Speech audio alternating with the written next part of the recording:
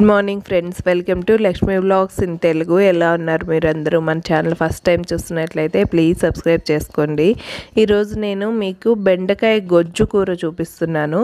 Rayalaseema side అయితే ఈ word పరిచయమే ఉండుంటుంది, గొజ్జు అంటారు అక్కడ కూడా, కానీ మిగతా ప్లేసెస్లో అయితే తెలీదు.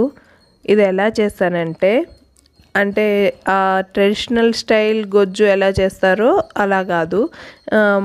మొన్న నేను పులియోగరే ప్యాకెట్ కొంటే దానికి గొజ్జు ప్యాకెట్ ఈ మ్యాజిక్ మసాలా ఫ్రీగా వచ్చింది. మామూలుగా అయితే ఇలాంటివి మేము బెంగళూరులో ఉంటాం కాబట్టి కర్ణాటకలో మా పని అమ్మాయికి ఇస్తాను, వాళ్ళు అవే చేసుకుంటారు ఎక్కువ, ఇలా పొడులు వేసి అలాగా. సరే అని ఇప్పుడు రావట్లేదు కదా, అందుకని ఒకసారి నేనే చేసి చూద్దాం ఎలా ఉంటుందో అని చెప్పి చేశాను. నేను జాబ్ చేసేటప్పుడు కూడా విన్నాను ఇది. వాళ్ళు లంచ్ బాక్సెస్ తెస్తారు కదా, అప్పుడు ఏంటి అంటే గొజ్జు మాడిదే అని అంటుంటారనమాట. సరే ఈరోజు అయితే ఎప్పుడు మన వంటలు కాకుండా అలా పొరుగింటి పుల్లకూరలు కూడా రుచి చూసేద్దాం.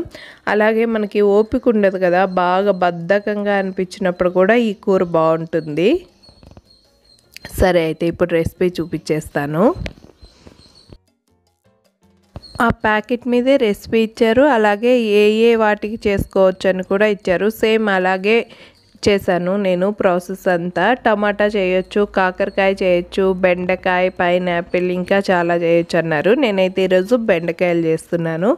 అంటే ఆ పౌడర్కి తగ్గట్టే తీసుకోవాలి కాబట్టి కొంచెమే తీసుకున్నాను బెండకాయలు. అలాగే కొబ్బరి, కరివేపాకు, చింతపండు కొంచెం నానబెట్టుకున్నాను. అంటే ఈ పౌడర్కి తగ్గట్టే తీసుకోవాలి కదా అన్నీ. ఇప్పుడు కొబ్బరి, ఆ పౌడర్, ఆ రెండింటిని కలిపి మిక్సీ వేసేస్తున్నాను. ఆ పౌడర్ ఓపెన్ చేయగానే మంచి స్ట్రాంగ్ ఫ్లేవర్ వచ్చింది. దాంట్లో నువ్వులు, మెంతులు కూడా ఉండడం వల్ల అనుకుంటాను ఒక స్ట్రాంగ్ ఫ్లేవర్ అనిపించింది. దీన్ని ఇప్పుడు వాటర్ వేసి మెత్తగా ఇలా పేస్ట్ లాగా చేసేసుకోవాలి. బాండెలు పెట్టేసి బాండెల్లో ఆయిల్ వేసి మామూలుగా మన తిరగమాతలా కాకుండా ముందు బెండకాయలు వేసేయాలి. బెండకాయలు వేసి వేగించేయాలి. బెండకాయలు అయితే తొందరగానే వేగిపోతాయి, కానీ మీరు కాకరకాయ అలా వేసుకున్నప్పుడు చాలాసేపు వేయించుకోవాల్సి వస్తుంది. దీన్ని వేయించేసిన తర్వాత కొంచెం వాటర్ పోస్తున్నాను. ఆ వాటర్లో అవి కొంచెం సేపు బాయిల్ అవ్వాలి. బెండకాయకి మనకి ఎక్కువ టైం పట్టదు కదా.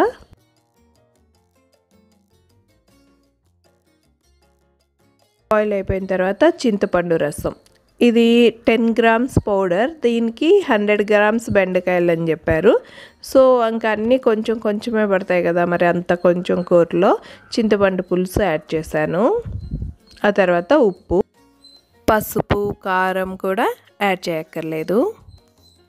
ఉప్పు వేసిన తర్వాత చింతపండు పులుసు బాగా మరిగిపోతుంది కదా, అప్పుడు మనం ముందుగా పేస్ట్ చేసి పెట్టుకున్నాం కదా ఈ పొడి, ఆ పొడిని యాడ్ చేసేస్తున్నాను. దాంట్లో కొబ్బరి వేసి మిక్సీ వేసుకోవాలి. ఎండు కొబ్బరి ఇప్పుడు ఉడికిపోయింది. నేను ఉప్పు చూస్తున్నాను. కాకరకాయ లాంటివి వాడేటప్పుడైతే ఉడికే వరకు బాయిల్ చేసుకోవాలి, అవి కొంచెం హార్డ్గా ఉంటాయి కదా.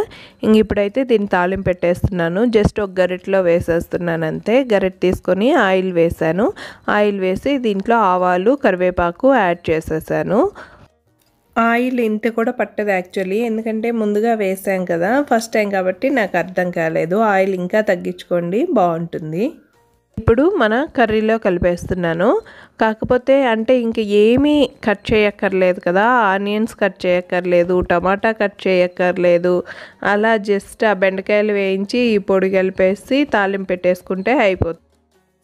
టేస్ట్ అయితే చాలా బాగుంది. ఆ తాలింపు వేసాం చూడండి, ఆ ఆవాలు అవి వేగింది, ఆ తడక అది దాంట్లో వేసినప్పుడు కూడా ఆ ఫ్లేవర్ పట్టుకొని చాలా టేస్టీగా అనిపించింది. తింటే పుల్ల పుల్లగా. కాకపోతే ఆనియన్స్ అవి కూడా వేసుకుంటే బాగుంటుందేమో. నేను జస్ట్ ఆ ప్యాకెట్ మీద రెసిపీ ఫాలో అయ్యాను, కానీ ఆనియన్స్ అవి వేసుకుంటే కూడా బాగుంటుంది. ఒకసారి అయితే ఈ పొడి బాగా బద్ధకంగా అట్లా అనిపించినప్పుడు ఈజీగా చేసేసుకోవడానికి బాగుంటుంది. మళ్ళీ ఓపిక లేదు అన్నప్పుడు చేసుకోవడానికి ఈ కర్రీ అయితే బాగుంది, నచ్చింది. టేస్ట్ కూడా బాగుంది నాకు. ఈజీగా అనిపించింది. ఆనియన్స్ కట్ చేయక్కర్లేదు, టమాటా కట్ చేయక్కర్లేదు, జస్ట్ ఆ బెండకాయలు వేసి ఇవన్నీ వేసేస్తే సరిపోతుంది కాబట్టి ఈజీగా అనిపించింది. మీకు ఎలా అనిపించింది? ప్లీజ్ కమెంట్ చేయండి, షేర్ చేయండి, లైక్ చేయండి, సబ్స్క్రైబ్ చేసుకోండి friends. Thanks for watching. Keep smiling, be busy, be happy. See you in my next video. Till then take care. Bye.